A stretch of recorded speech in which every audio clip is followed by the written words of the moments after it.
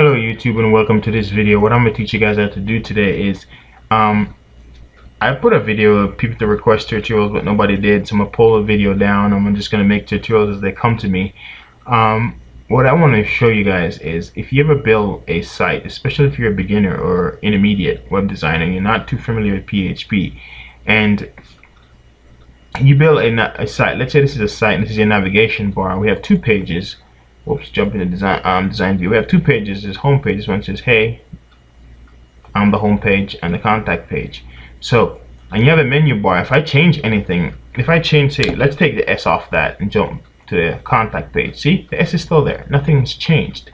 You know, everything is just the same, and you have to go through every single page in your website and change this. So I'm gonna show you guys how to render this in using a symbol file, using a PHP. So you change one file and it updates throughout your website. So let's jump into code view, the contact form, which you know what, let's just make sure I select the right one here. So let's jump into here, and you just select the div where your navigation bar is located, and I'm gonna cut that out, take it out completely. Now we're gonna go file, we're gonna go new, we're gonna make sure it's a PHP file, hit create, and we're gonna get rid of everything that's in here. We're gonna paste this in, and we're gonna save this. So we're gonna click save, and inside my folder I'm gonna name it menu and save. What? Yes, so save.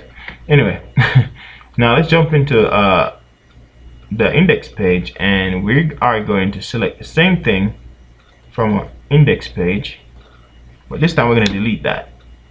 Okay, where we delete our navigation bars, we're going to type a simple PHP string in here. So we're going to say right angle bracket, we're going to say question sign PHP space include, so include once, oops, can't spell once, include once space quote, and we're going to say menu.php, because that's what our file, we make it a PHP file, space question mark right angle bracket to close it up.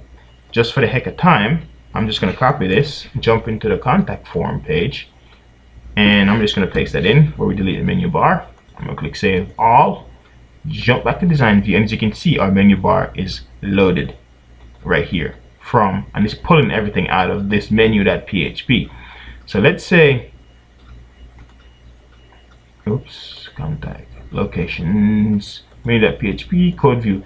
Let's change the locations to say contact, and we're going to save.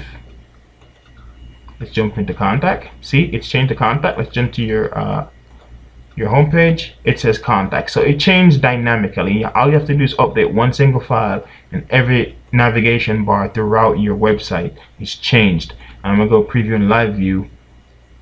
No, I don't have a server set up, so it won't show me, but that's how you do it, guys. It's pretty simple, it's pretty easy. As you can see, it's a painless process, and you just have one file to edit and don't have to pull your hair out when you have to change something in your contact form. So I hope this helps you guys, and I hope this will make your design process a lot easier. So happy coding. See you guys later.